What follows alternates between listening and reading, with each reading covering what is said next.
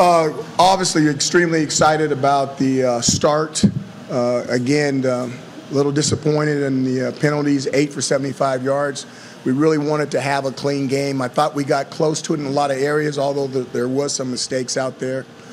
Was happy that we had some fans. I can't wait to see us after this break when we come back and we have NC State in the Dome. Really looking forward to having it wild and crazy again, because we do need our 12th man if we're going to continue this run in the second half.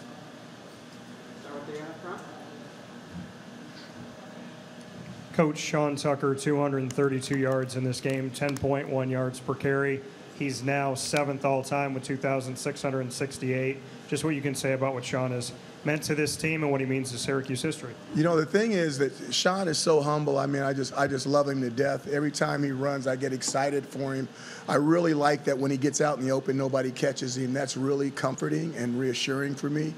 But I think more than that, he's just one of those guys that everybody roots for. And I'm excited for everything he acquires, and hopefully he can acquire some more. Coach, last season, it was a bye week that was later in the year. Now it's more earlier this season, midway through. Why is that so important with a tough slate coming up after the bye week? You know, at first I didn't at the beginning, I didn't really think it was in a great position for us, but based off the injuries and the things that have happened, I think it couldn't come at a better time, and we need it. There's things we need to work on. There's things we need to rest. Injuries we need to rest, because the back half is going to be extremely difficult, and it's obviously going to start with NC State and the Wolfpack, you know, after the break. Coach, could you just talk us through the decision to keep the offensive starters in coming into the second half? I mean, obviously Tucker went down there on that first snap and did not return. So could you just talk us through your logic there? It's extremely logical. If you watch most of the games like this, you normally you make halftime adjustments at halftime, and you normally give that starting offense one more series, and then you get everybody out of the game. So they had one more series, and when they got their one more series, we pulled everybody out of the game. So there was, like, no conversation about pulling them earlier? Not with me. Yeah. Coach, I was wondering if you could just reflect on the 5-0 start. You know, I don't think many people saw this. Could you reflect on what it means to the program, and, you know, just coming, like, again, from not many people? You know, I'm excited for the young men to be 5-0. I got to recall whether I have been or not. I've been around a little bit. But for the young men, it's exciting. They haven't played perfect football, but their record is still perfect. And now they get an opportunity to do some exciting stuff. It doesn't mean that we will, but it does mean we have a chance. And I kind of like that movie, Dumb and Dumber, but hopefully it'll work out better than it did for that guy in that movie. Coach, just wondering if you had any kind of health update on Sean Tucker after the game, and, you know, just wondering how he's doing. Well, you're going to get a chance to see him. He's around the corner right there. Yeah, I believe he's okay, you know, God's will, and we'll continue to move on. Hey, Coach, walk me through the conversation that happened at halftime to reduce the quarters from 15 minutes down to 10 minutes, and how that came about. You know, I've been on the other side of these things a little bit, and you know, there were some mismatches out there, and there was no need for me to play an extra 10 minutes and risk more injuries to what we have to do going down the stretch. You know, we had a good player get hurt in that game, and you know, we didn't want any more good players to get hurt. And again, 5 games, you know, 5 players hurt. And there's going to come a point where the dam is going to break. So we don't wish that on anybody. So it was an automatic, yes, let's do it from me, and let's move on. Plus, you guys, it's homecoming. I figured you guys wanted to get 15, 25-minute head start on what's going on, right? So I thought I'd do that. Everybody could get their articles written and get straight to homecoming. Was it the Wagner coaching staff that approached you guys about it? I don't know if that's necessary. There was a mutual agreement between men. How about that? Hi, Coach. So, just wanted to ask, how are you addressing targeting penalties on Syracuse's team, and how are you going to hope to mitigate those in the future? You guys, wow. I mean, I didn't even. I don't want to get fined. When I saw the play, I didn't think it was targeting. I mean, I thought our guys was low, and now his head. When I saw the replay, the crown of his helmet was down. But I really thought the other guy kind of got the best of our guy. I thought he kind of ran our guy over a little bit. So,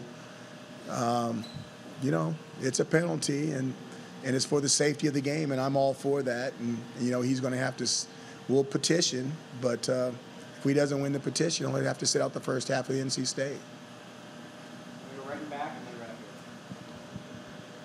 Hey, Coach. Finally got some home runs today in the running game. What was different about the blocking or just the run game as a whole in this contest? I just think the guys they're just, there's a lot of want to. You know, they're just getting tired of hearing people talk about it, maybe me, and they just wanted me not to talk to them about it for the next week. So I'm glad they're tired of hearing my voice, and I was really happy with the results of it. Coach, what can you say about LeQuint's future at the running back position? Hey, he's a New Jersey guy, you know, Gatorade Player of the Year. Another one of those guys from New York and New Jersey that we recruit and that we think is, you know, good, regardless of how many stars they get. And it looks like he's going to be really good. We just have to wait and see. He gave you guys a little taste of it today, but I think he has a bright future, but I could be wrong.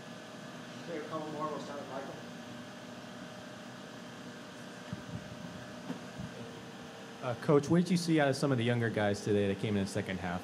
LeQuint, Carlos, all the backups came in. You saw a bunch of guys wanting to show off. I'm like, you guys need to settle down, you guys need to settle down. They did a good job. It's hard to be, behind good players and good players that stay healthy and then, sit around and wait for your turn. And those guys, they practiced hard this week. They thought they'd get an opportunity. It was great to see them in there. We had a bunch of walk-ons in there. We had Yo, an international player from Japan, grad student from Japan in there. He hit the quarterback, but the quarterback didn't have the ball. Dang it. It's fun for the guys to see those guys get in there. And, based off our schedule, I would imagine it was going to be the last time that they get an opportunity to do that. So it was fun to see them get in there. Last one, we'll finish right here. Coach, great win. Last year and for a majority of his career, Garrett Schrader has been known more for his legs and not really for his arm. This season, he's been incredible, and today a lot of the same, 17 of 17 through the air. How have you seen him improve throwing the ball rather than the balance between running and throwing? I just think that Garrett came in and worked extremely hard. He worked with, his trainer in the off season. He worked with Coach Beck. He worked with Coach Anai. He worked with our receivers. And if you just watch all the stuff they did over the summertime, you felt like they were working cohesively enough that they might have a day like this. It's crazy because I didn't realize that he had went 17 for 17 until about 10 minutes before I walked up here. And then the first thing I thought about is how cool is that for him? But then I also thought about for you to go 17 for 17, that also means that no receiver dropped the ball. And how cool is that for the wide receivers? And how that means he also didn't get hurried. He had time. How cool is that for the offensive line? So I think that all that stuff, considering that it was a good offensive performance, and I'm excited for all the people in that group. All right? Thank you very much, Coach. Thank you.